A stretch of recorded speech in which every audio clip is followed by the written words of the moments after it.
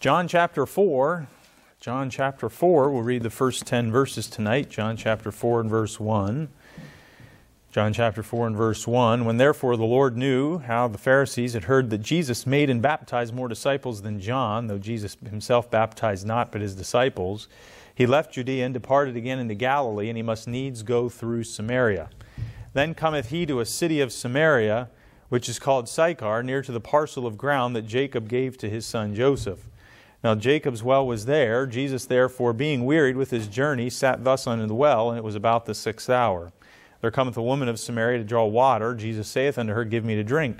For his disciples were gone away unto the city to buy meat. Then said the woman of Samaria unto him, How is it that thou, being a Jew, askest drink of me, which am a woman of Samaria? For the Jews have no dealings with the Samaritans. Jesus answered and said unto her, If thou knewest the gift of God, and who it is that saith to thee, Give me to drink, thou wouldst have asked of him, and he would have given thee living water. Tonight's message is a continuation in the series on spiritual warfare, and we're going to be turning a little corner here from directly talking about spiritual warfare and the weapons of our warfare and the warfare in our own life to turning that outward in engaging in the warfare in such a way that we are helping other people and we are promoting deliverance in other people's lives. Now, let's go to the Lord in prayer. So the title of the message tonight is Meet People Where They're At. Let's pray. Heavenly Father, thank you for your word and for the opportunity to be here this evening, and thank you for all that are here. And I pray that you would bless the message, that you would speak to every heart through the preaching of your word, and that you would help us to have attentive ears and hearts, that we would learn these things, grasp these things, to get the right perspective and mindset of what you want and how we can effectively minister to others through spiritual warfare. In Jesus' name, amen. You may be seated. Meet people where they're at. And we're going to look tonight at two examples from the Gospel of John and the life of Christ and some people he dealt with in how he helped others. Now, these passages are not necessarily spiritual warfare passages in the traditional sense of talking about the weapons of our warfare or putting on the whole armor of God as we've or the battle of the mind, which we have covered those things in recent weeks. But at the same time, this is a part of spiritual warfare. Is engaging by, let's put it this way, if we are going to promote deliverance in other people's lives, we are going to have to enter into warfare, and it's effectively wage a spiritual battle. It is spiritual warfare if we're going to ever make a difference in people's lives in helping them, not just preaching the gospel, but also helping them be delivered from the bondage that they're in. There are so many cases of, so many examples, people we hear about, whether it's people that we might know or have a connection with, or maybe people that we just maybe hear about, at least I read about, maybe in the news, of things that are going on in people's hearts and lives. And in this last year and a half, anxiety has skyrocketed in people's lives, and depression and all kinds of mental health types of things that have just skyrocketed. And while we might not initially look at that as in dealing with that as spiritual warfare, it is spiritual warfare because the devil is using that to keep people in bondage and to destroy people's lives. And also then we hear about people with anxiety.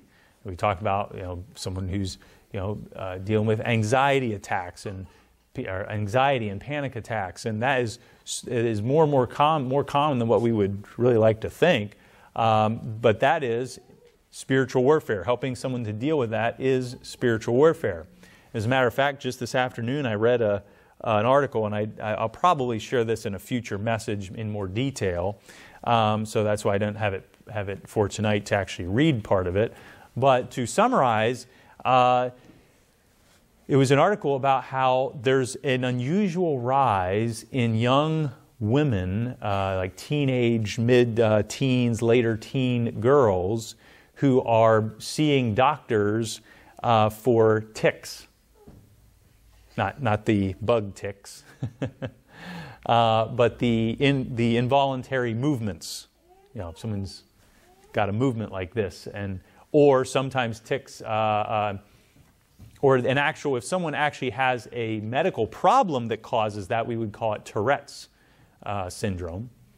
And what so there are doctors in different places that are noticing an uptick, no pun intended, an uptick in tics. I didn't say that on purpose. But they're noticing an increase in the number of people that they are. Now, it's not like just hordes and hordes, like hundreds and thousands of people, but they're seeing more than usual. And so they're wondering, well, what is causing this? What is the common denominator? And what is interesting about this is that one of the common denominators, well, first of all, a lot of these individuals are ones who are already dealing with anxiety and mental health type of issues. So this is just a continuation or an escalation of what these people are already dealing with. But they're also noticing that there's a common denominator of them watching TikTok videos. Interesting, it's called TikTok. There's actually people on TikTok, these young women, these young girls, that are claiming to have Tourette's. And so they get on these TikTok videos and they are speaking, repeating the same words over and over, like blurting out words. They're having these supposedly involuntary movements. And so there's a trending type even thing of Tourette's on TikTok. And the doctors are saying this is very unusual because Tourette's is usually not common for girls and teenage girls. That is not a common age to see Tourette's syndrome. But they're wondering what if there's a connection with some of this with the influence of seeing people with these tics and with these blurting out words that is then having an impact on the minds of these girls who are watching these TikTok videos. Now, very rarely have I seen anything on TikTok, but the way that TikTok is designed, I've seen enough to know the way TikTok is designed, it is designed to addict you. It is designed to hook you in. Now, you could say the same thing about YouTube, or you could say the same thing about Facebook or Twitter, but there's actually the way that the videos are done, I think a lot of them are these really short clips that just repeat and repeat. So if you don't stop it, is that right, Jordan? Yeah. Is that generally what TikTok is? So it's these short video clips that then just go on loops unless you stop it, which can have a very addictive effect. It mesmerizes you. It's just running and you get mesmerized by it. And that was just the very little exposure I've had to TikTok, and that convinced me of saying, well, I never had a desire to be on TikTok, and that just doubles my determination. I will never be on TikTok, and I will not be using TikTok. It's the utter vanity of vanities, all is vanity type of social media platform. Now, Facebook is used for vanity as well. There's a lot of things that can be used for vain purposes, but TikTok, you're just talking about these little short video clips. All it is it's attention-seeking people trying to grab a crowd, is what it is, in their vanity, in their vein. So one example was a girl who was having these tics, and she was blurting out these words, and one of the words that they said was beans. Beans.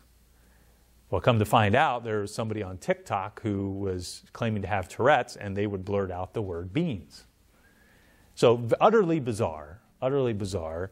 But what does this go back to? Well, this goes back to last week. It's a battle for the mind. There's a warfare in the mind, and these influences that are out there are messing with people's minds and are having very drastic consequences, very bad effects, detrimental effects. And we recognize it's a spiritual battle. It really is a spiritual battle because the devil is using these things to just ruin people's lives, to waste people's lives, and to just bring people into bondage. Bring people into bondage. It's like I say, it's bad enough the addictiveness of Facebook and some of those other ones, but I found TikTok to be on another level personally. I don't know if you've found that. Maybe Jordan's a big TikTok star and we don't know it. But also, what they do is they customize it to your liking. Oh, okay. So it's addictive that way. There you go. See more of what you target. Oh, okay. Yep. Yep. Yeah, absolutely. That makes sense. And is it typical for people to do videos where they play a clip of something that's not them talking, but they're mouthing the words? Is that something that's common? Because just in the little bit of the videos I saw, that's what they were doing. They're playing a clip of something else. It could be an actor. It could be a clip from a movie, just the audio, and they're mouthing the words. It was just utterly weird. It was just it really blew my mind. It just boggled my mind. But I found that this is happening. I just read that article of these teenage girls who are having these issues. There's an increase of these issues, and we're hearing about the teenage girls who have our anxiety issues and panic. And so there's a great spiritual battle, and we need to be in a position where we are able to help others, be in the best position we can be to help others.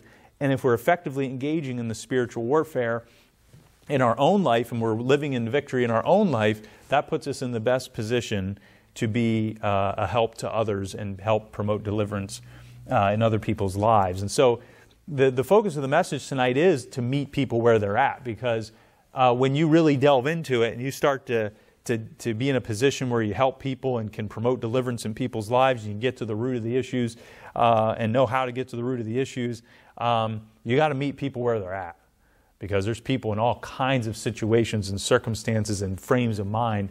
And what we'll see in Jesus' case is he did meet people where they're at. He never condoned sin, and he always pointed people to himself and to repentance as far as, and we'll see this tonight, but that's really the main point of the message, is as we shift from the focus on spiritual warfare and the weapons of our warfare to now we're going to shift into practically helping people. How do we best do that? How do we best, as part of our spiritual warfare, how do we then help others as we engage in that battle? Now, Jesus went through Samaria, and he went to Jacob's well, and a woman came, and Jesus requested a drink from her. And she recognized that he was a Jew, and so she's really surprised that he's even there, asking her, a Samaritan woman, because the Jews and Samaritans didn't get along very well. And so Jesus said and Jesus talked about living water in verse 10. And so what he's trying to do here is he's working this process to lead her to the point where he's going to tell her who he is, but he wants her to recognize her need first. And so that's the process that he uses here. And so first of all, number one here in John chapter 4 is that Jesus didn't limit who he would talk with. He didn't have ethnic boundaries. He didn't, the Samaritans, I don't think I really want to deal with them. In modern times, we could maybe, pick a group of people, pick a state, pick a city, pick a type of, and say, well, I don't really want to deal with them. No, as Christians, and if we're more than conquerors through Christ, and we live, and faith is the victory that overcomes the world, and we have the victor living inside of us, we are in a position where we can literally talk to anybody and promote Jesus Christ and promote deliverance in their life. If we truly are walking in victory in Christ and ready to engage and properly ready to engage in the warfare, and we get this perspective, there's literally no limit to who we could talk to and help and promote deliverance. Nobody's too far gone in the Lord's eyes. Now, humanly speaking, there are people who look like they're too far gone. But there are some real hard cases out there. There are some people in really dire straits that from a human perspective, I don't know what to do. But when you really get into it with the spiritual battle, and you learn to meet people where they're at, and you deal with people like Jesus dealt with people, and you recognize the victory that is available in Christ, you get to be more confident saying, no, I may not know all the answers right now for this person, but I know there's a Savior who has the answers. And so he didn't limit. He didn't limit himself just to the Jews. As a matter of fact, it was the Jews that many of them were, especially in his hometown, were the most unreceptive to his message. And so he comes to Samaria, and what you'll find is that there were many people in that town who were receptive to who he was and they believed on him. But he didn't limit who he would talk with. Working in the general public, and any of us that have done that, we've gotten to meet a few people along the way that, from an earthly standpoint, look pretty hopeless. And you met a few of them in the ER probably years ago when we were first married, and I'm sure they flocked to Staples. Mostly, I don't know. And Jordan has had experience in the general public and working with people, and so, and of course I have too. And so we meet these people. Now, what's exciting to me, when you start to grab hold of these principles that we're going to be covering as we get into these next few weeks, Lord willing, what's exciting to me is that I don't look at people now as saying, that person's kind of strange, that person's kind of crazy, like what's wrong with them? I actually look at them and say, my mind goes back to the same place of, I wonder what happened in their life that led them to this point. And if I were to able to sit down and talk with them and they were willing to receive help, I wonder what their story would be. And I wonder what God could do in their lives. Not treating them like, I don't want to be around them. I don't want to deal with them. It's a matter of, wait a minute, no, I can... If we're confident in Christ's power and in the principles of God's Word, and if we're confident in the spiritual battle, and we're prayed up and we're ready to face the spiritual battle, we can be confident of, no matter who comes my way, I can talk with this person, I can deal with this person, and if this person is willing to, I can help this person. We can go down that journey together, go on that journey down that path together. Now, what he did then, in verse 11, the woman saith unto him, Sir, thou hast nothing to draw with, and the well is deep. From whence then hast thou that living water?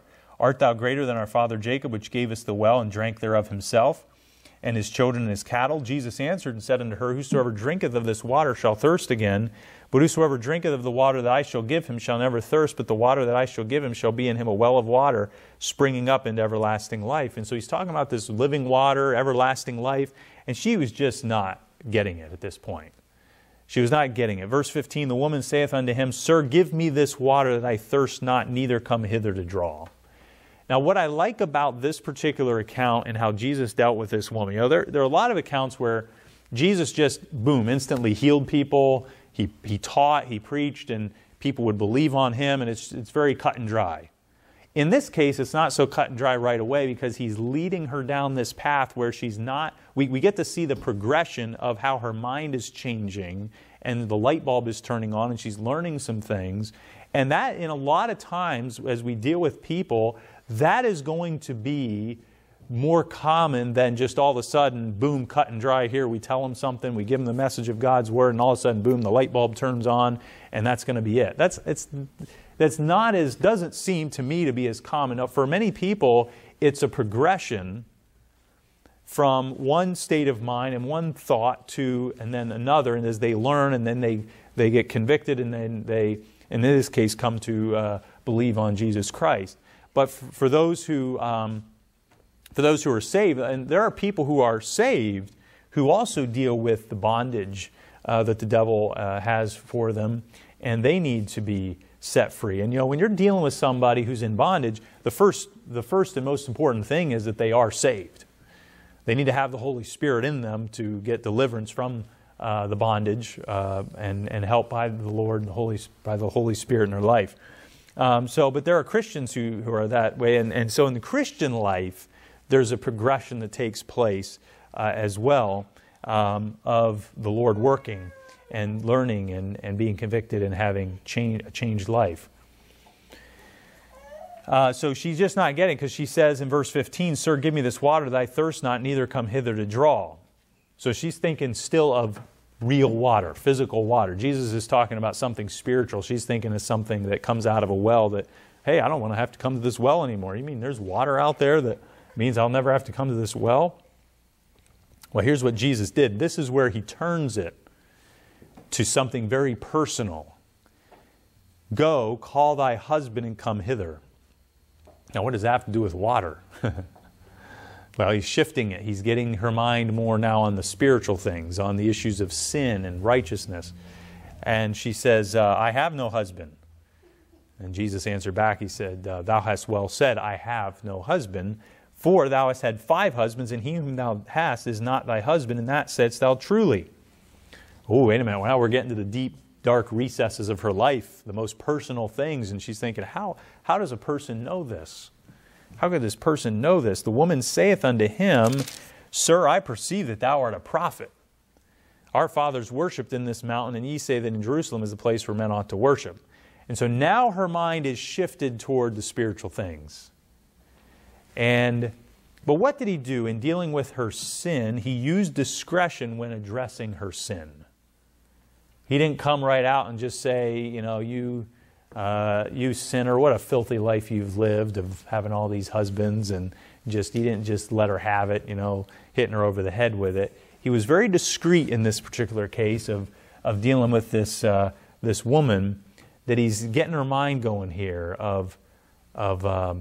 go call your husband. Oh, I don't have a husband. Oh, yeah, because she's living with a guy who's not her husband, and she's had 5 husbands. So he's exposing some things in her life so she would come to the place where she realizes her need of a Savior, because he's then going to reveal himself as the Messiah. So then the conversation goes to worship, where the proper place of worship was, and the Samaritans had their place, and the Jews said, nope, Jerusalem's the right place. And Jesus said, look, it's not going to be, the hour is going to come when it's not about the location as far as the particular city you're in. It has to do with worshiping in spirit and in truth. And so it had to do with the right thing the right way, the right worship the right way, worshiping the right person. That was what was most important, regardless whether or not they were in Samaria or whether they were in Jerusalem. In verse 24, Jesus said, God is a spirit, and they that worship Him must worship Him in spirit and in truth. There are people who claim to worship God, but they don't worship God on His terms.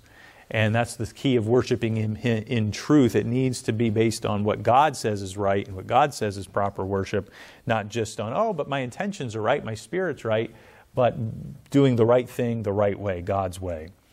So in verse 25, the woman saith unto him, I know that Messiah cometh, which is called Christ. When He is come, He will tell us all things. Jesus saith unto her, I that speak unto thee am He. So He focused on her need for a Savior. He said, now I'm the Messiah. So He got her mind, He shifted her thinking from the temporal, from the earthly, to the spiritual. And for us to meet people where they're at, we got to meet them where they're at regarding their earthly condition, that there's not a limit of who we're going to talk to. It doesn't matter what they've done, what situation they're in. If they need help and they want help, and we can be there and we can be a help spiritually to them. We can use discretion when dealing with sin.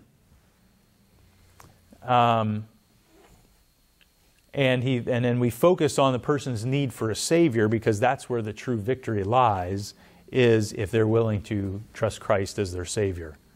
If they recognize that need and they believe on Christ from the heart, and they're in the best place possible then to get the help and deliverance. Now, in that time of trusting Christ, they have deliverance from sin, as far as deliverance from eternal punishment, deliverance from God's wrath, but at the same time there's still goings on in their life that still need to be worked out. They might have some bitterness they need to deal with. They might have some anger. They might have some unresolved sin in their life that they need to deal with, and we can help be instruments of deliverance and promoting deliverance in those cases. Now, at this time, while this is all going on, the disciples had gone to get some food in the town, and they came back, and they were surprised that He was talking with her. And so the woman left her water pot. So once again, her mind is still on the spiritual things, because she came for water, she came for something earthly, and then she left for a spiritual reason with a message that had a heavenly purpose. And then she went in and said to the men, Come see a man which told me all things that ever I did. Is not this the Christ? Then they went out of the city and came unto Him. So then the disciples are offering Jesus the food, and they said, Master, eat. So here we got the food. Verse 32, but he said unto them, I have meat to eat that ye know not of. Therefore said the disciples one to another, hath any man brought him aught to eat? So I wonder, did somebody else give him something to eat? But notice verse 34, Jesus saith unto them, my meat is to do the will of him that sent me and to finish his work. So, as part of spiritual warfare and meeting people where they're at, there needs to be such a great dedication to heavenly priorities and not be encumbered by the earthly things that doing God's work is what gives us the greatest satisfaction and fulfillment. That's what gave Jesus the greatest satisfaction and fulfillment, knowing that He was doing the Father's work. He said, my meat is to do the will of Him that sent me and to finish His work. What does meat, what's the purpose of food? It's to nourish us, it's to sustain us. And it satisfies when we get a nice full stomach. I feel so satisfied. I feel good now. But what about, Jesus hadn't eaten at that point. Oh, but He was already satisfied. He was already filled up. Because, boy, He was doing something that was so much more meaningful than just eating food. He says, my meat is to do the will of Him that sent me and to finish His work. And that should be our heart as well, is to do the will of the Lord and to finish His work. And that involves, what did finishing His work involve? Well, it involved Him dealing with people. Ministering to others. And our work, finishing the Lord's work in our lives, has to do with dealing with people, giving the gospel, helping people in their bondage, giving them the truth of God's Word. I didn't say helping people into bondage. I said helping people in their bondage, if you misheard me.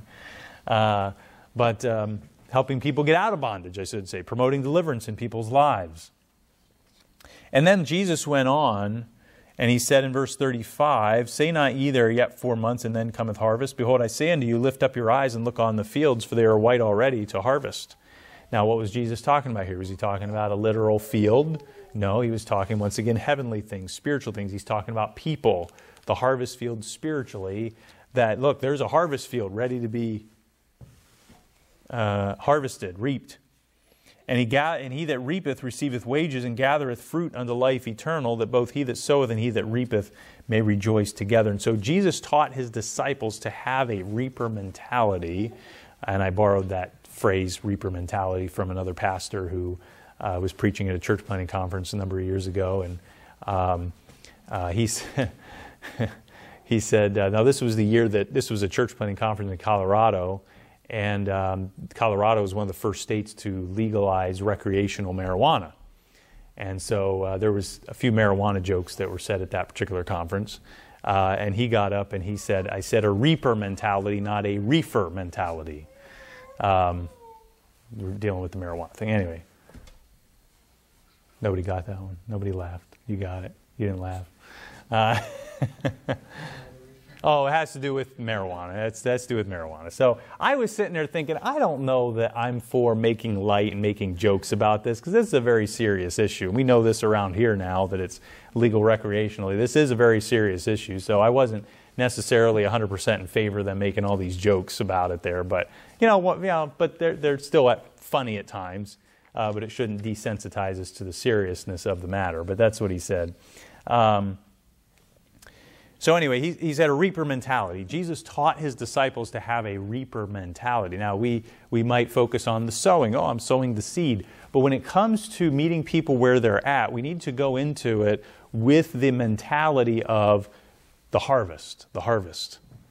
Yes, there's seeds that need to be sown, and we need to be patient in that process. But we also need to have the mentality that there's times when, all right, it's time to go that next step here. It's time to go farther than just the sowing and just the watering. It's now the reaping, because the sowing and watering has been done, and now there's the reaping. And so we need to have that mentality where we are willing to go all the way from the sowing, planting, the sowing, the watering, and the reaping. And it says that he that soweth and he that reapeth may rejoice together. So the person who does the sowing may not be the one who does the reaping. And the person who does the reaping is not the one who does the sowing. And so there's the working together as believers and in the churches, and that every person has a hand in someone else's life in some sense of sowing, watering, or the reaping. And the reaping's the best part, because you get to that good part. You get to that good part, and it can seem painstakingly long for that to happen. But at the same time, we must not be discouraged. We must keep that reaping mentality that God still saves, God still delivers, and we can have a hand in that. And at this time, Jesus is telling him in verse 38, I sent you to reap that whereon ye bestowed no labor. So he's saying specifically to his disciples, look, there are others who have already done the work. There are some who have already given the message. There are some that already have plowed the field. But here now, it's harvest time. And so Jesus gives us a good example in John 4 of meeting someone where they're at. He went to Samaria. He went to that place where the Jews didn't want to go, and he was willing to talk with this woman and just have a conversation with her and lead her to talking about spiritual things. Turn over to John chapter 8, the second example tonight. John chapter 8.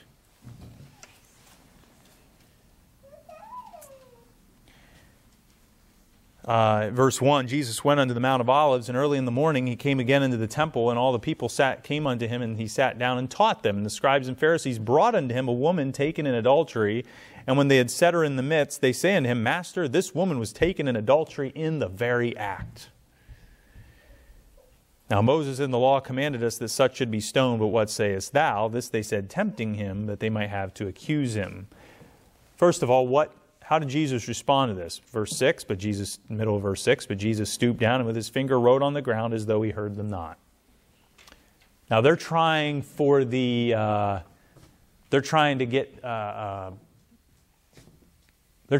outrage factor. They're trying for the sensationalism. So, because notice the setting here. Just as I'm here preaching, teaching tonight, and I'm in the midst of you, in front of you, Jesus is there in the synagogue teaching. And so here come the Pharisees. Now picture someone marching someone through the door. Picture modern day Pharisees marching someone through the door and setting her right down in the middle. Right in the middle of the church service. And saying, Pastor, this person was caught in the very act of adultery. That'd be pretty sensational, right in front of everybody, going for the outrage. And they're trying to go for the outrage because we know that because of they're saying, Moses in the law said she should be stoned. So they're trying to get justification.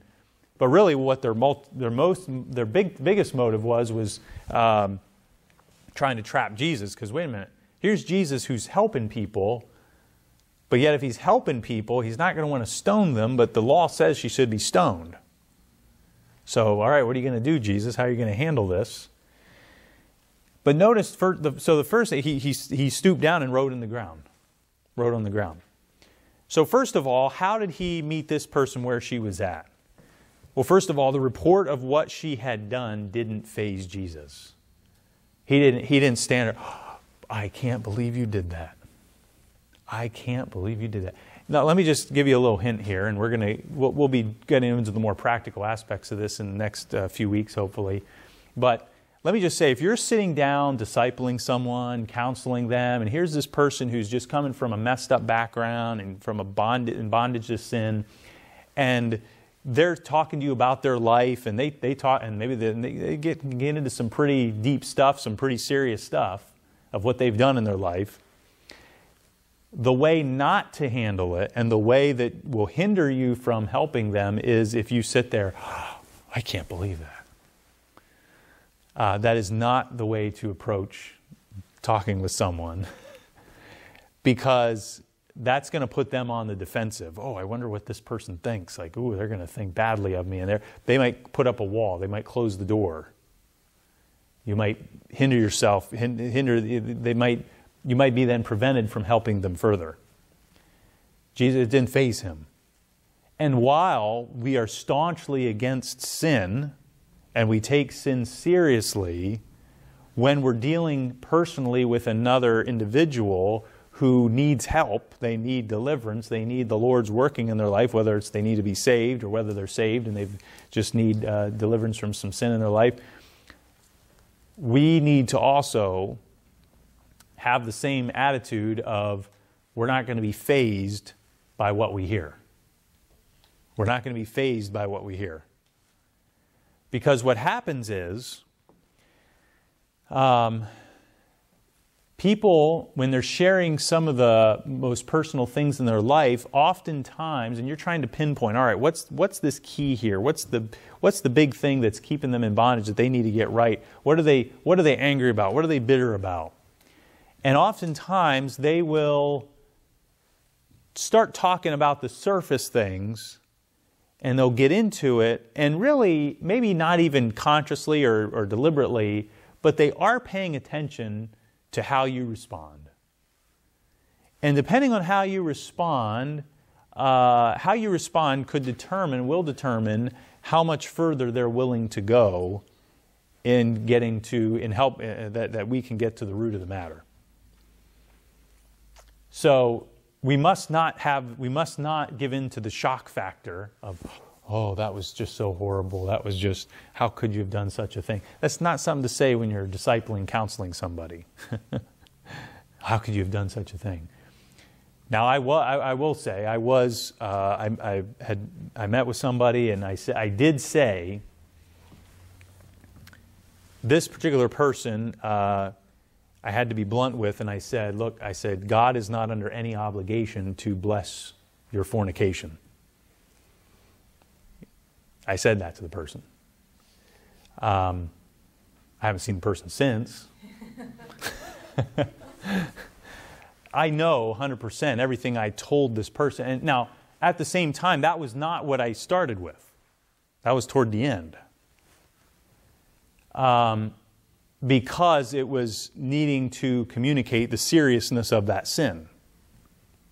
Because this is a person who probably would not have been, probably would have looked more casually at sin. And so in that particular case, I said that, but the first part of it was trying to help this person in the great despair they were in the great depression they were in. And so that was the first thing I was dealing with. And so I 100% was giving the right advice and counsel to this person. Now, whether or not they were willing to receive it was up to them. But one of the things I did say was, God is not under any obligation to bless. And the response was, well, do you think that's why this is happening? Do you think that's why this particular event in this person's life happened? I said, I don't know for sure about that.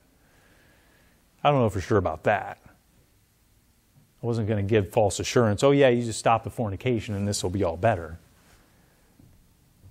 But what this person needed was to just be directed to the Lord in a closer walk with the Lord. And hopefully this person was actually born again. I'm not 100% sure of that. But I think they claimed to be, so I couldn't really go any farther with that because I had to treat them as if they were a Christian. They certainly professed to be. But when you talk to somebody and you're dealing with somebody and they go into details and they let you know, well, I been committing fornication. Now they aren't going to use that word. I use the word because it's the Bible word. But it didn't faze me. I didn't have a shocked look on my face.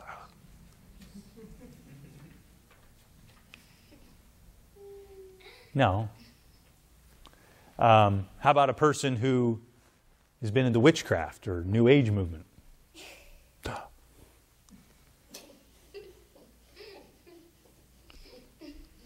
You've cast spells on people?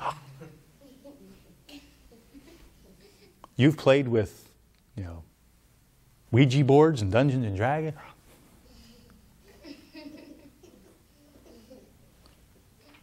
Okay, I'm showing you what not to do when you're helping somebody, trying to help somebody. That doesn't mean we're glossing it over. It just means, we're confident in our position in Christ and our spiritual position and in the spiritual battle, and we are taking an offensive position, so we're not going to be stunned and fazed by the things that we hear and the things that people tell us when we're trying to help people. It'd be like in a battle, how effective would an army be if all of a sudden the enemy rolls out this brand new missile they've been working on, and all of a sudden the other countries, we're toast. I mean, we're done. This is bad. That's not gonna help them win the battle. If you're going to win the battle, you say, all right, we got to figure out how to overcome this. We got to figure this out. This is looking pretty serious. As a matter of fact, I saw some news about China back in August tested a new hypersonic missile that can go over 1,000 miles, a couple thousand miles, because they send it up into space like with a rocket type of thing, and they can send it up, and then there's this attachment to it, and they can. And it sounded they were a couple dozen miles off their target, but apparently the report said that the government officials, the U.S. government officials, were basically stunned at this. Like, they've got something like this? They're working on it? They're this close to something like that? Boy, this is getting serious. That's not a good morale booster. When I read that, I'm thinking, that's not a good morale booster as an American. That was secondhand information. That was not somebody quoted from our government saying that, but that was the report. So the report of what she had done did not faze Jesus. And not only that, not only was she taken in adultery, they said she was taken in the very act. Now, I'd have been more stunned at the Pharisees, like, you did what? You went in where she was committing adultery and you took her in the very act? That would have been more of like, what are you... What? Now, what did Jesus... So Jesus, they kept asking Jesus about about what they should do as far as the stoning. So they kept asking him. He lifted up himself and said unto them, he that was without sin among you, let him first cast a stone at her. So he answered once again very discreetly, very wisely. He didn't give them the straight answer of, the law says she should be stoned, stone her. And he didn't come right out and say, no, we're not going to stone her. He put the burden back on them. If you're without sin, you can cast the first stone. Well, then that brought conviction. It says he wrote it on the ground again. And some people say, I don't know, the Bible doesn't tell us what he was writing on the ground. Some people say he was writing their sins on the ground. There's various potential, I don't know. In verse 9, and they which heard it, being convicted by their own conscience, went out one by one, beginning at the eldest, even unto the last. And Jesus was left alone, and the woman standing in the midst. Some of the reasons why, one of the reasons why people think that Jesus might have been writing down their sins is that they went out beginning at the eldest to the last. That was one of the ideas, like Jesus was writing down in order. All right, here's what you've done. But the Bible doesn't say that. The point is they were convicted by their own conscience. And so here's Jesus and the woman in the middle of this synagogue service, this teaching time. And so then how did Jesus deal with this woman when the Pharisees were gone, when these people who were putting the pressure on him and tempting him, trying to trick him, trap him in his words? What was his response? How did he handle it? In verse 10, when Jesus had lifted up himself and saw none but the woman, he said unto her, Woman, where are those thine accusers? Hath no man condemned thee? So he asked her a question. She said, No man, Lord, because they were gone. Nobody's here anymore. So Jesus said, Neither do I condemn thee. Go and sin no more.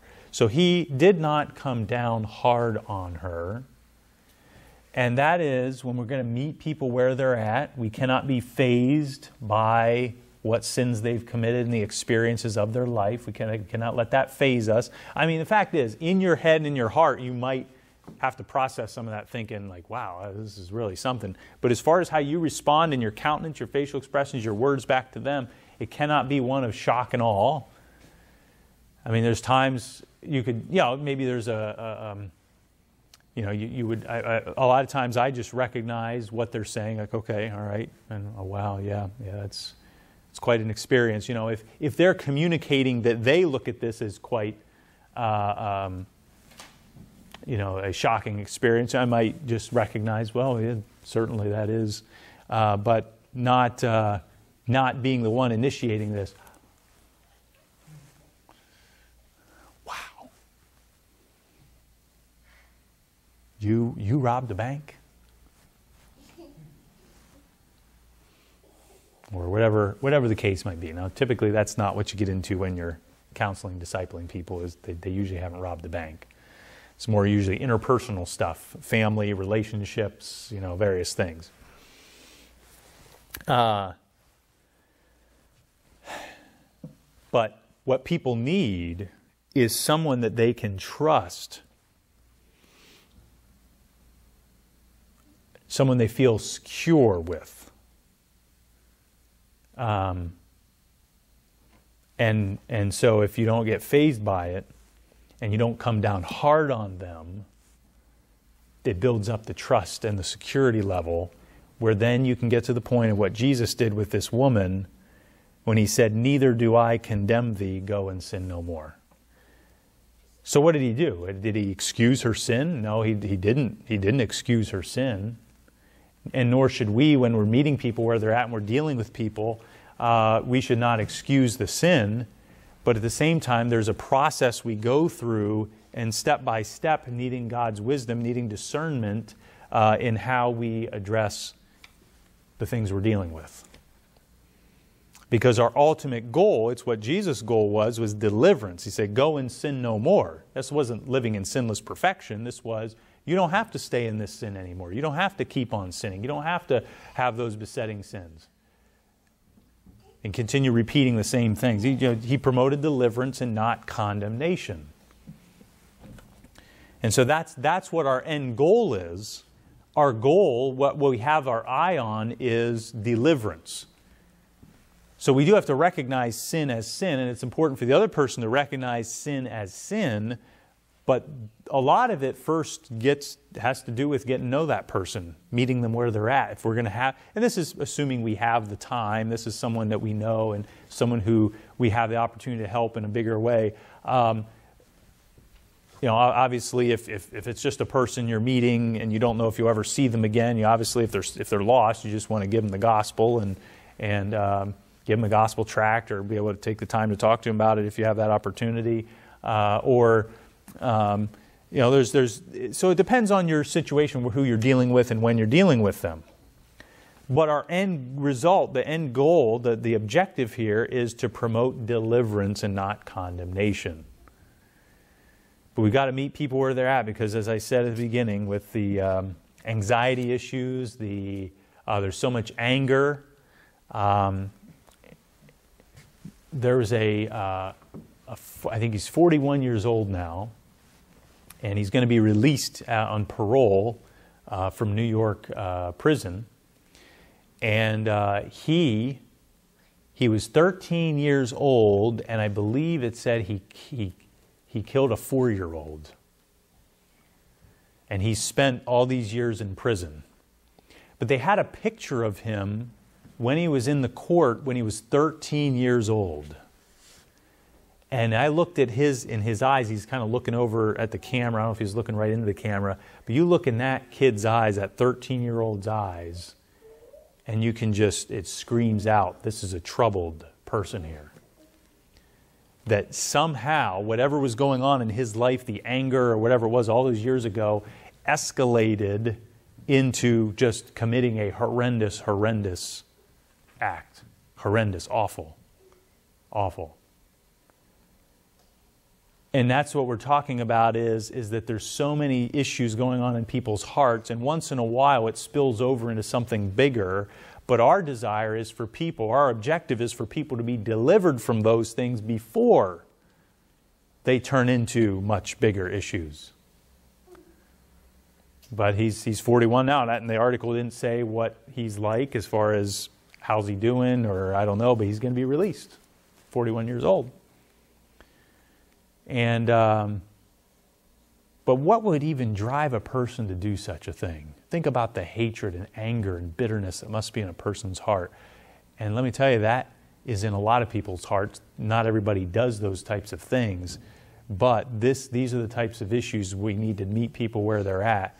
And we need to be able to face them head on and promote deliverance in people's lives. And it'll make a tremendous world of difference. Jesus met people where they're at, no matter what they had done, no matter where they were. He didn't condone their sin, but He didn't bash them over the head either, figuratively speaking. He met them where they were at, and He led them to the place of, in the first case, in John 4, of telling the woman that He's the Messiah, and then also giving a message of deliverance to the woman in chapter 8, go and sin no more, I don't condemn you. What a great example Jesus is in these chapters, and of course throughout His earthly ministry, that we can meet people where they're at. We don't need to be afraid, but we do need to be winning the warfare in our own life. We do need to be in a good position, an offensive position in our own spiritual life, so that we are in the best state possible, the best place possible. And it absolutely requires a walk with God. It absolutely requires a life of prayer. It requires a walking in the Word. It requires a warfare mentality. And we've covered a lot of these things. It has to do with putting on the armor of God, living a life of faith. We've covered this over these weeks. So this is that transition point into the practical nitty-gritty of here's what we're dealing with, here's how you can deal with it and help others, as well as some things that will help us. Let's meet people where they're at with the gospel and with that message of deliverance.